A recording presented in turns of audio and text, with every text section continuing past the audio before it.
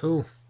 Hello everyone, my name's Nat, aka Nat Poked, owner of makerbot SBM 0001 or something like that. I've just posted up on the thingiverse item number 2, no, that's not it. It is item 4535, which is a paperclip belt tensioner for a makerbot belt. I just want to show you how to make it.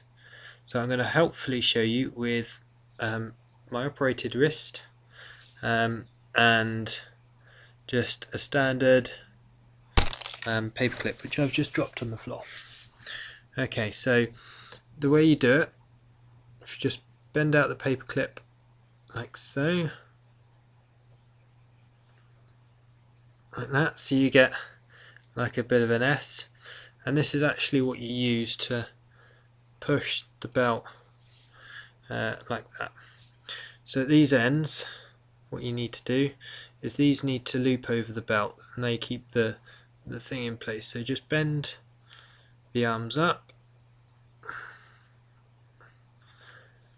like so, and then using a pair of pliers, what you want to do is just straighten out these ends. I really shouldn't be doing this with my wrist.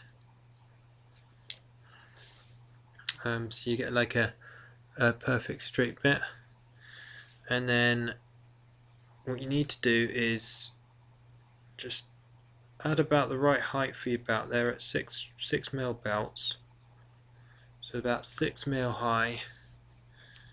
You just need to bend it over so it looks a bit like that.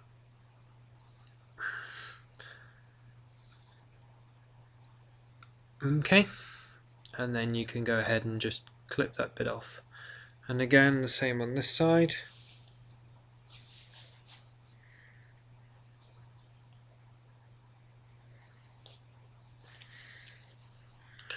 So just make it straight, and then about 6mm high, and you can also bend that over. Ow.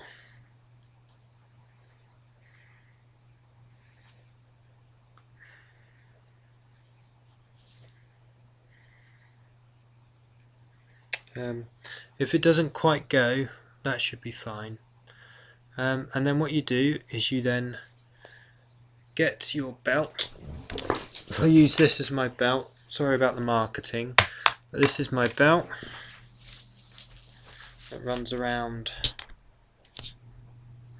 that. If you just clip one end on, push, and then the other bit clips underneath. Oh, yeah, that's not really showing it, but have a look at the picture on the Thingiverse website.